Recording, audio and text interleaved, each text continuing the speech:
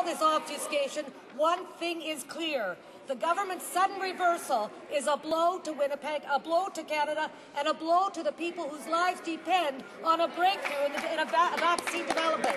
Will this government at least guarantee that the $88 million set aside for the vaccine production facility will be invested in Canada, will be used for the acceleration of HIV vaccine development, will be used towards discovery research, will enhance Winnipeg and Canada's world-renowned research capacity in AIDS, will support trial capacities, and in fact will keep science.